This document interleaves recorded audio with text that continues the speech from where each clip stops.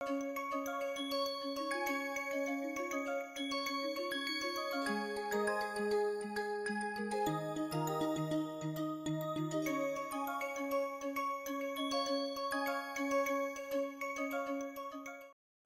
everyone. In this session, we are going to show you two tutorials. It's on macronutrient. As we know, macros are your carbohydrate, fat, and protein.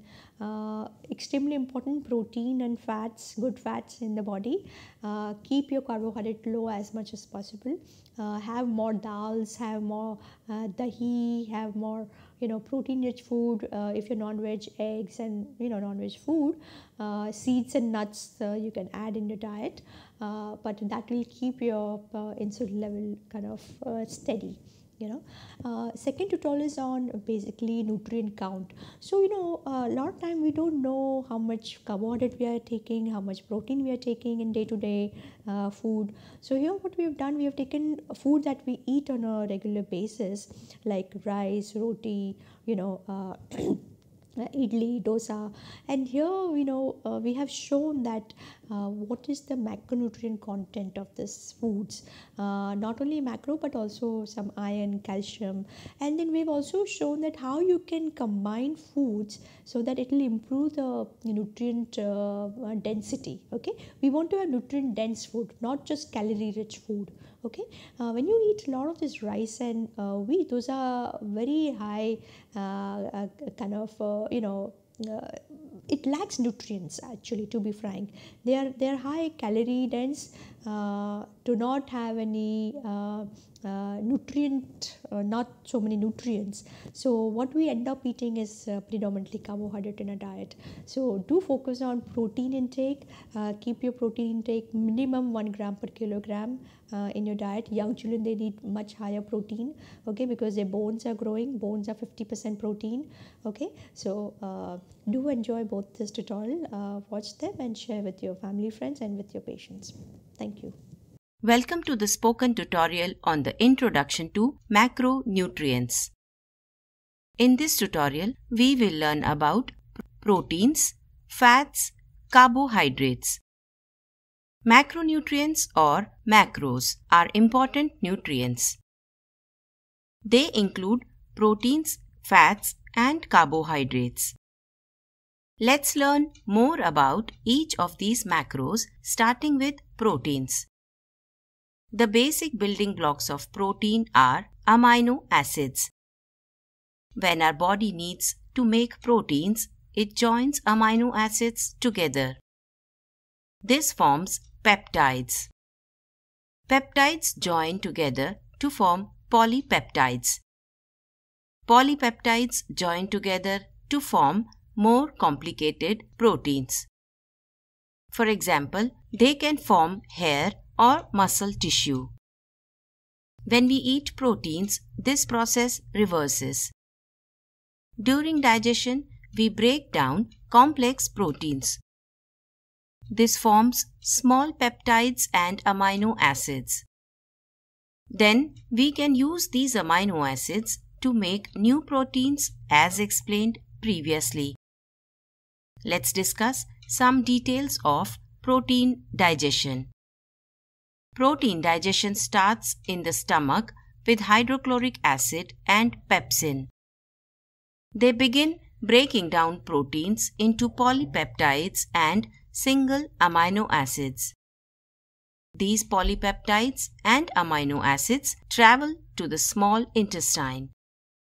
There, polypeptides are further broken down by pancreatic enzymes. Amino acids and short peptides then cross the intestinal wall. They enter the bloodstream and then enter the cells.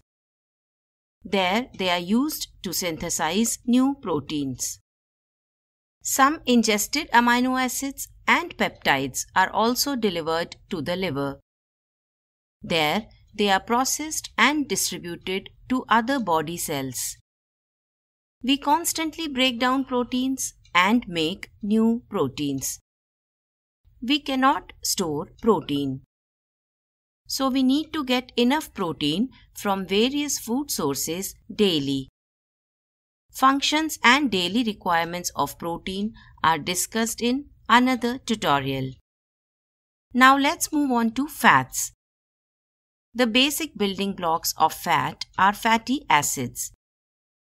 Fats are made up of carbon and hydrogen joined together in long chains. These long chains are called hydrocarbons. The structure of the fat will affect how it behaves in our bodies. The level of saturation affects the structure of a fat.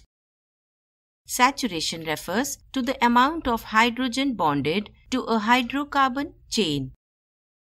The more hydrogens bonded, the more saturated the fat is. Saturated fats are found in coconut, milk, milk products, meat, etc. In such fats, hydrogens fill up all the available spots on the chain. However, if only some spots are filled with hydrogen, the fat is unsaturated. There are monounsaturated fats which have only one unsaturated carbon pair. More than 50% of the fat in peanuts is monounsaturated. About 60 to 80% of the fat in olives is monounsaturated. There are polyunsaturated fats which have multiple unsaturated carbon pairs. They are found in fish, walnuts, flax seeds, sunflower seeds, etc. To digest fat, the body breaks down fats into fatty acids and glycerol. This breakdown occurs mainly in the small intestine. Short and medium chain fatty acids are released into the blood directly. Long chain fatty acids are repackaged into particles called chylomicrons. Chylomicrons enter the lymphatic system and then into the bloodstream. They are used for energy or converted into body fat for storage. Most dietary fat sources are a combination of saturated and unsaturated fats. This is good because we must eat a mix of fat types to be healthy. This balance comes naturally by eating a variety of whole, less processed foods. This includes nuts and seeds, dairy, eggs, fatty fish, meats, coconut, etc. You may notice that some of these foods are rich in saturated fats. Some of them even have cholesterol. This isn't a bad thing. We need cholesterol to live. A diet should include a variety of fats. This includes saturated, monounsaturated, omega-6 and omega-3 fats. Some fats should be minimized or eliminated from the diet. Trans fats from processed foods increase the risk of many diseases. Eating too much omega-6 and too less omega-3 fatty acids is harmful. The ideal ratio is 1:1. Reusing polyunsaturated fats for deep frying can cause many diseases. More details about fats are discussed in another tutorial in the same series. Lastly, let's talk about carbohydrates. The basic building block of carbohydrates is the monosaccharide. Monosaccharides like glucose and fructose have one ring in their structure. Disaccharides like sucrose and lactose have two monosaccharides joined together. Polysaccharides have many monosaccharides joined together. They are also called complex carbohydrates. Examples are glycogen, starches, and many types of soluble and insoluble fibers. They are found in beans, grains, foxtail millet, finger millet, vegetables, etc. We are always building up and breaking down carbohydrates. Simple starches and sugars break down into monosaccharides during digestion. For example, sucrose is broken down into glucose and fructose for absorption. Other carbohydrates like cellulose can't be broken down by the human body. Simple sugars can be joined together in the body. For example, glucose can become glycogen in our liver and muscles. Carbohydrates can also form other compounds in our bodies. The process of carbohydrate digestion begins the moment we put it in our mouth. There are enzymes in our saliva called amylases. They begin breaking down complex carbohydrates into smaller carbohydrate chains. Then, the carbohydrates pass through the stomach to the small intestine. The pancreas secretes amylases. They break the smaller carbohydrate chains into disaccharides. These disaccharides are broken down into monosaccharides. For example, sucrose is broken down into glucose and fructose. Then they pass through intestinal cells into blood vessels. Then they are taken to the liver before they enter general circulation. The liver takes what it needs for energy transfer and glycogen storage.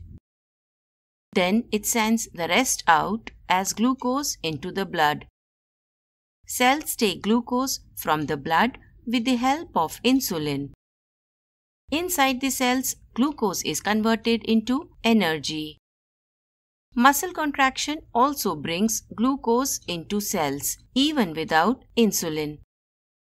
So, glucose uptake is usually better after exercise. This is why exercise helps keep us metabolically healthy. The body always tries to keep blood glucose levels stable. If blood sugar drops too low, the body will need a new glucose supply. Glucose can be made from carbohydrates in the food we eat. It can also be made by breaking down stored glycogen in the liver. This will stabilize blood glucose levels and provide immediate energy. If blood sugar goes too high, the liver and muscles will take up what they can. Sometimes the blood sugar is still too high after liver and muscle storage. Then the extra glucose is converted into body fat. In terms of quality, not all carbohydrates were created equal. Complex carbohydrates from whole foods keep us feeling full longer. They are naturally combined with other things in whole foods. Whole foods have micronutrients, phytonutrients, fiber, water, protein, and fats. Therefore, whole foods release energy and glucose gradually in the body. They keep our blood sugar and insulin levels stable. The fiber in whole foods feeds our friendly gut bacteria. It also lowers cholesterol absorption and helps bowel movement. It is best to eat complex carbohydrates from whole foods. Simple, highly processed carbohydrates like biscuits and chips digest quickly. However, they tend to leave us unsatiated. They are not rich in nutrients. They have high amounts of sodium and industrial chemicals. They also have trans fats and preservatives. They tend to stimulate our appetite and leave us wanting more. They can cause fluctuations in our blood sugar and insulin levels. That means we can finish a whole packet of chips and still crave more. Even then, half an hour later, we are hungry. More information on junk food is available in other tutorials. Please visit our website for more details. This brings us to the end of this tutorial. Thank you for joining.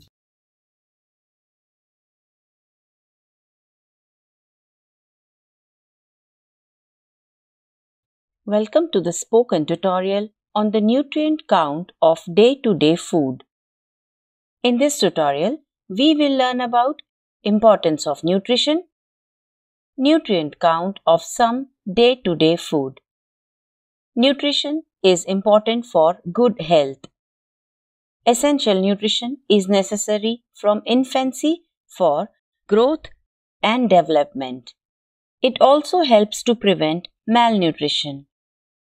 Poor nutrition can lead to impaired mental and physical development. It can also lead to reduced immunity. Reduced immunity increases the risk of developing minor and chronic diseases. Nutrition-related problems can be prevented by breastfeeding a baby. Remember that a baby should be breastfed within the first hour of its birth. Exclusive breastfeeding till 6 months with correct techniques is important. After 6 months, along with breast milk, nutrient-dense food should be given. This nutrient-dense food is called complementary food. Complementary food should be rich in all the nutrients. Protein is one of the important nutrients. It helps in growth and development. Hence, it is advised to include protein-rich food sources in daily diet. Milk and milk products, beans, nuts, and seeds are good sources of protein.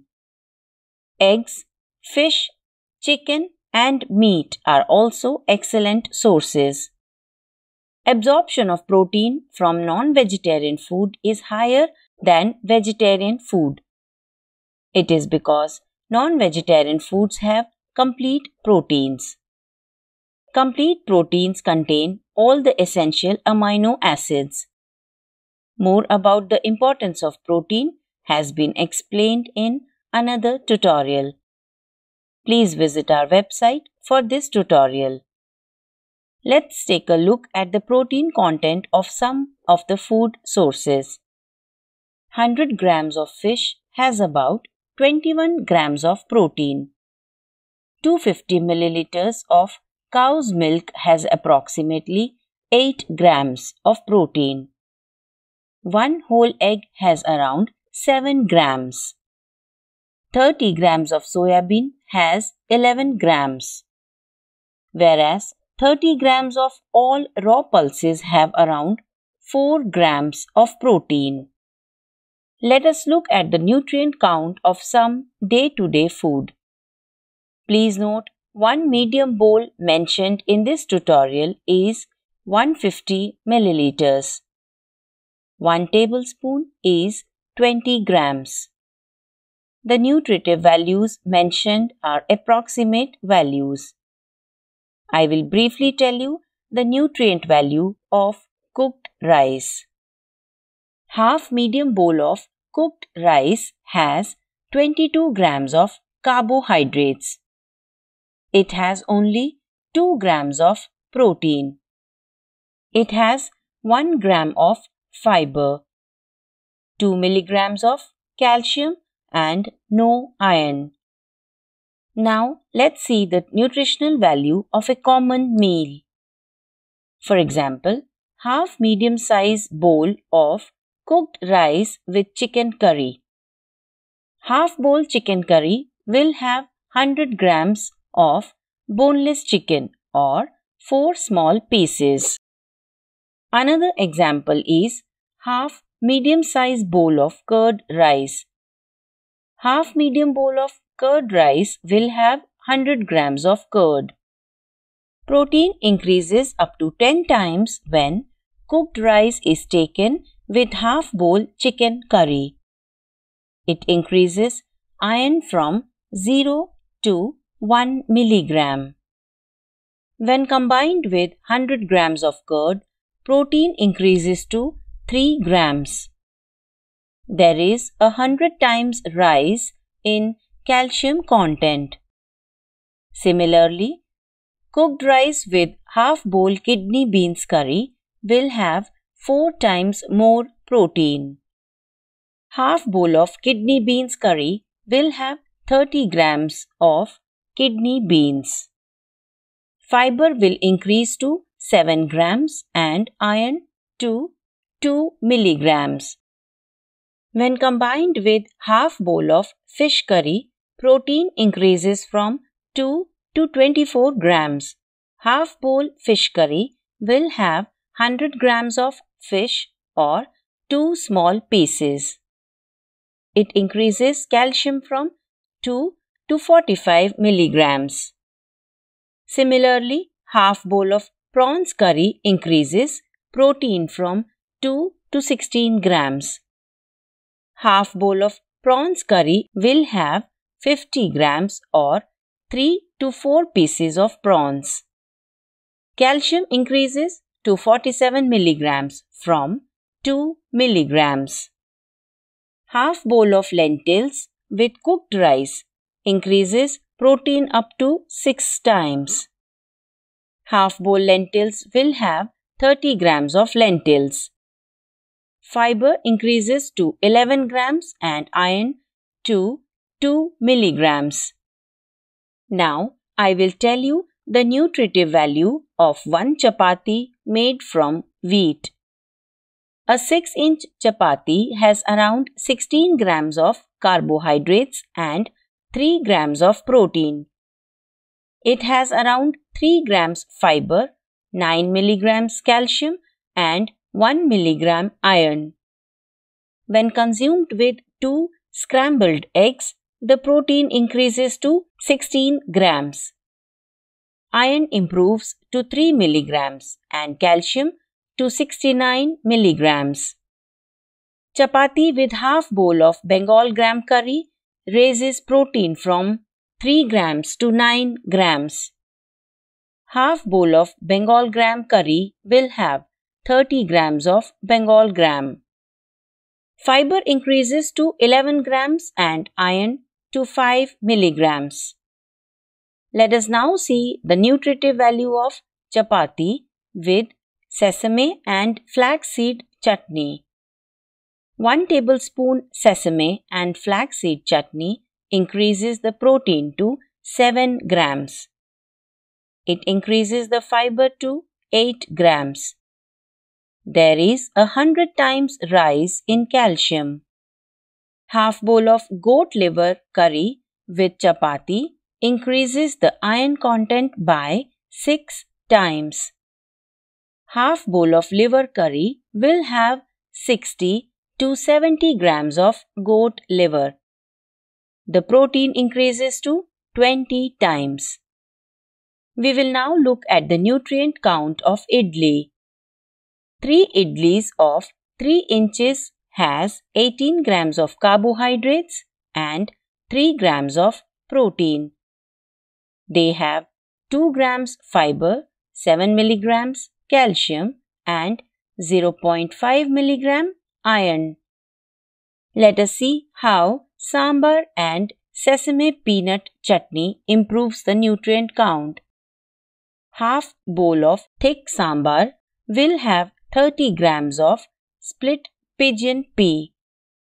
Half medium bowl of thick sambar with idli doubles the protein content. It increases calcium by 30 times. 1 tablespoon sesame peanut chutney increases protein to 7 grams.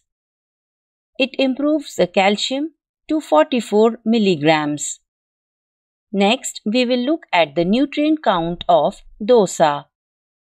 1 dosa of 6 inches has around 18 grams of carbohydrates and 3 grams of protein.